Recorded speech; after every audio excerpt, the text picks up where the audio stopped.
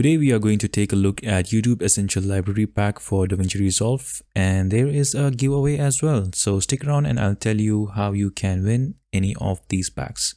Now this pack is crafted beautifully by Easy Edit Pro. If you don't know about them, they create templates for After Effects, Final Cut, DaVinci Resolve and Premiere Pro. They have been rated as elite level author on Video Hype as well. So yeah, without wasting any more time, let's take a look at this YouTube Essential Library. So before we begin, just make sure you download and extract your file, and after you do that, this is what you'll have, all these folders and files. Now the first thing you want to do is go to the fonts folder and just double click on this file. I'll take you to this link where you can download this font, and just download it and install this font, and then you can install the project files, or you can use these project files. So to install this, you can see we have this DRFX file. And to install it, it's pretty simple. So just open up your DaVinci Resolve and go into the Fusion page. And inside the Fusion page, you just simply drag and drop this DRFX file. So in my case, I have already installed these pack. So what I'm going to do is I'm going to click on cancel, but for you, it will ask you to install. So just click on that button. And once you do that, then all you have to do is go back to edit page, and then you just go to effects, and in the effects tab, you can just make sure you highlight the toolbox over here. Make sure none of these are highlighted. Just make sure the toolbox is highlighted. And in the search, you just type in EE. And that's it. You can see all of the easy edit templates inside your effects library over here. So we have some amazing looking templates inside this pack. There is background, bumper, comment, credits, elements, end screens, subscribe animations, Infobar, infographics, links, and lower thirds. And we have some openers as well, Instagram stories, and some flat transitions, and some typography animations as well. So we'll take a look at it one by one. So let's start off with our background. So as you can see, there are 4 different backgrounds over here. You can scroll over this and you can see how they look. So this is the 3rd background, and this one is the 4th one. So you can pick any background from here. So let's use this 2nd background. If you want to change the look of it, you can go to inspect over here, and you can easily change the color. So such as the likes color, you can just pick any color from here, and you can change the background color as well. And that is pretty much it. That's how easy it is to customize it. Now you can even stretch it out if you want, and it will match up with the new duration. So let's get rid of this and see something else. So we have these bumper animations as well. They look really cool and professionally animated. So I kind of like this one, bumper 01. Again, you can stretch it out if you want to. As you can see, we have our video at the background and our bumper animation in a new layer. And you can see how it looks. You can easily change the text. So in the text field over here, you can type in anything that you want, and you can do the same thing in the 2nd text field as well, and pretty much use any font that you want. You can change the color and stuff like that, and you can do the same thing with the bottom text as well. And there is also this color one over here, which is the color for the logo over here.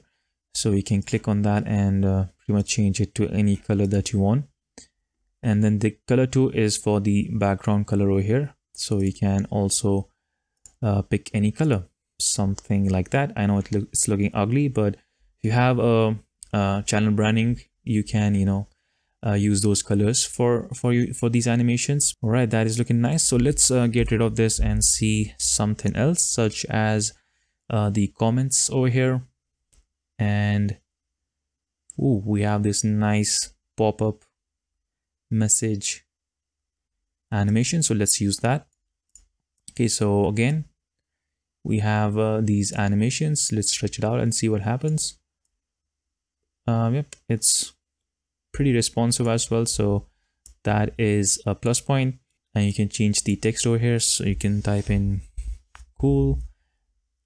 Now it would have been really cool if you were able to change the height and the width of these text message boxes, but yeah, you can maybe increase the size if you want to do that. and there are some other settings as well with related to text, and you can change the bubble color as well. So just click of a button, you can change the look of your messages. I really like it. Let's move on with the next animation we have. So it's the credits, and you can see how they look, and yeah, they're quite beautiful. Let's use credits to drag it in, and you can see how it looks, animates out at the end, and again you can stretch it out. Again, we have two text boxes. So the first text box is for the content, which is on the left side. So you can replace director with something else such as VFX, right? Replace the text. If you want to add more, you can do that. So after editor, you make sure that there is a space in between the text. So then we can type in something like, yeah, let's do director. Why not? All right. So once you type in, you can see the director pops up at the bottom. Then you have to go to your second text box over here and type in the name of your director. So I'm gonna say John Doe, the best director in the entire world. That's how easy it is to customize it. And again, you can change the font, and that's pretty self-explanatory. You can change the size if you want, the line spacing as well if you want, and the text positioning as well. You can do that right over here. Background color, you can also change that if you want to. Text one color, you can change pretty much every setting over here. That is looking pretty great.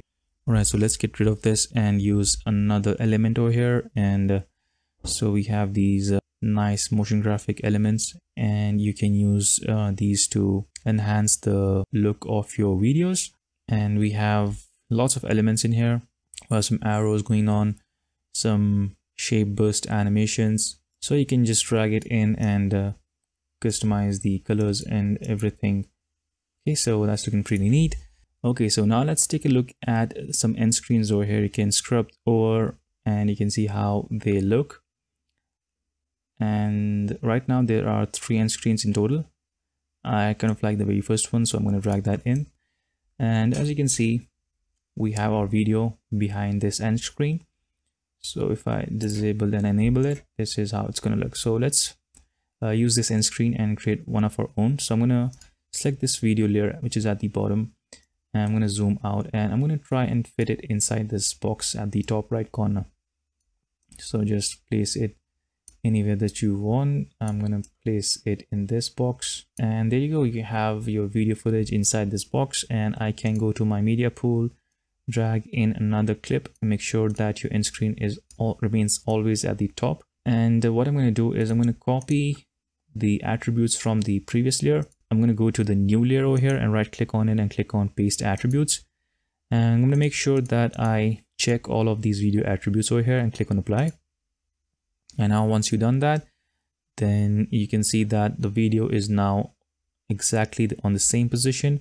All you have to do is just reduce or maybe change the Y position so that it is in the box below it. I'm going to move this to a new track again, and I'm going to use an image for our subscribe my channel image over here. So again, I'm going to move the position and simply place it in the middle. I can just, scale it down and change its position. So something like that. So there you go. You have this nice looking end screen, and you can select the end screen and, change the text over here. Maybe for Facebook, you can type in your username and stuff like that. Okay, so let's get rid of this. The next one we have is frames, and let's use this one.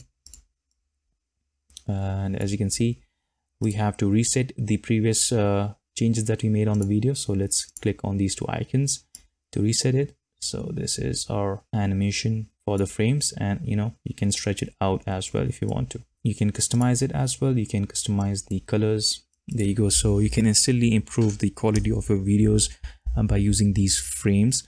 I can already imagine using these in my videos as well. The next one is Infobar, and there are quite a few Infobars over here.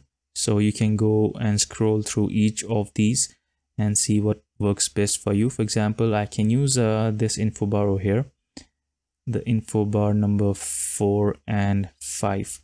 So if I drag in number 4, place it on the track. So let's say on the left side I have the do's, and I can drag in Infobar number 5, and this will be don'ts. So I can easily change the position by going into the settings and change the position of it.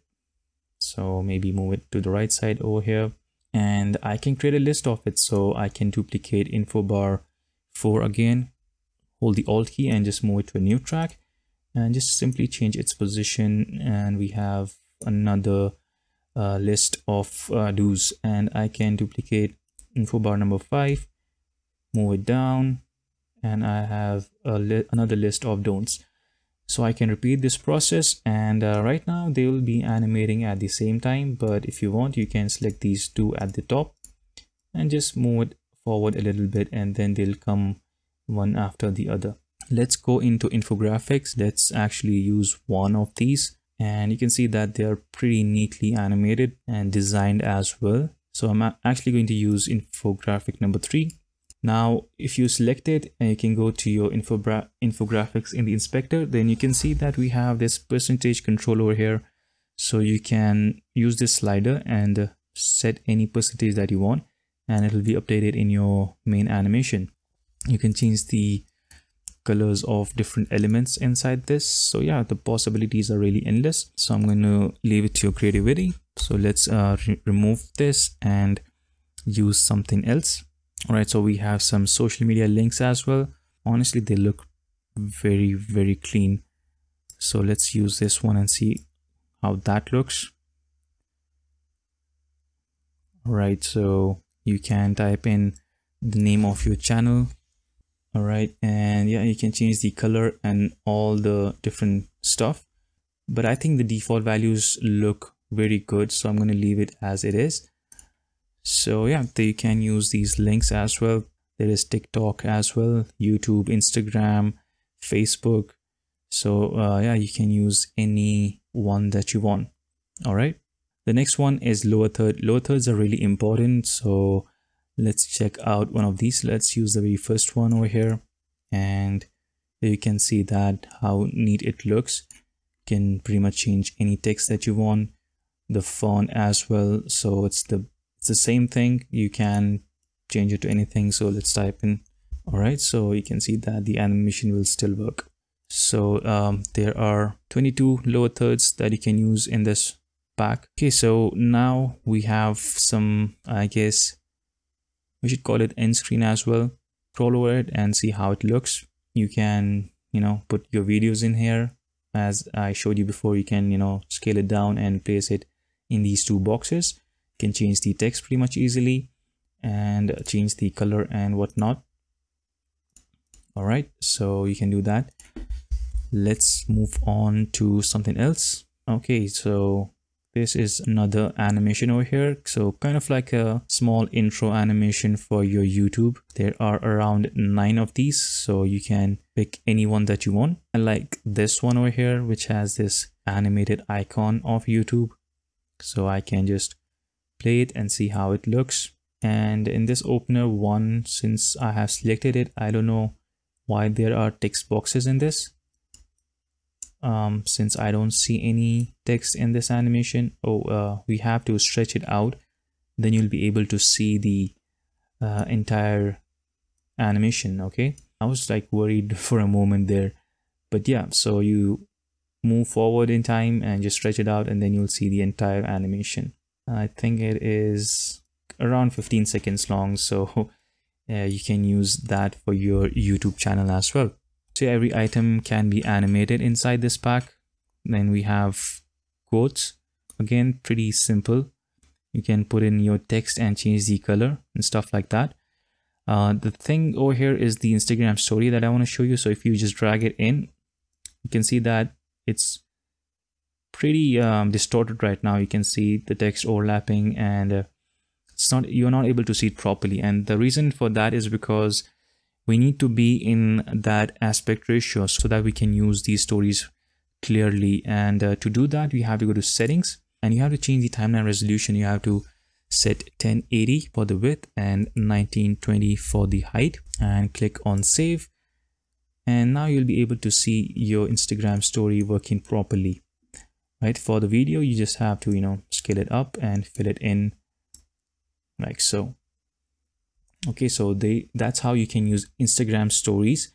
You have to make sure that you change the timeline resolution. So what I'm going to do is I'm going to switch back to my landscape view, which is 1920 1080 16 by 9. Click on save, and yep, so I'm going to remove this because the settings over here is pretty much simple. You can change the text and the color and stuff like that, like element color as well. Next thing is the subscribe animation, and I like the very first one, so let's use that. Okay, so you can change the colors. So instead of gray, you can make it yellow, and instead of red at the beginning, you can make it, I don't know, blue. And yeah, so you can change the text over here. Subscribe, for example, instead of subscribe, you can type in, I don't know, button, and it will change to the next text, which is subscribe. Okay, so that is your subscribe elements. Then we have some transitions, flat transitions, which are pretty important for your videos. I really like the transition 6. Gives kind of Netflix vibes, so I'm going to use that, and you can see what happens over here. So the thing you want to do is whenever the transition covers your screen, that is the time where you want to split your clip, right? You split it and then you bring in your next footage. So I'm gonna go to my media pool and bring in this footage over here. So the transition takes place from one clip to another, like so. Right, so you can pretty much change the color as well, and there you have it. Let's go back to our effects over here, and finally we have the typography elements, and use these to emphasize any topic. You can pick any one that you want, such as this one. Let's use this.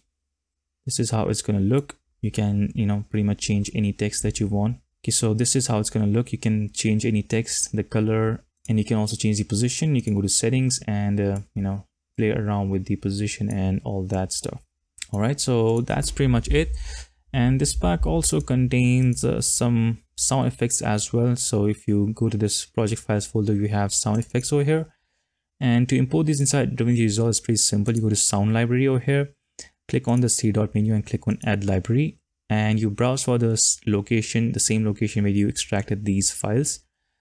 So I'm just going to find that folder, open that up and go to project files, and you have sound effects. Select this folder and click on this button, select folder, and now you can, into the search field, type in EE_, and you should see these sound effects pop up in this window. So you can simply drag any one of these into the audio track and you'll be able to play it. Now for the giveaway, Easy Edit Pro were generous enough to run a giveaway for subscribers of this channel.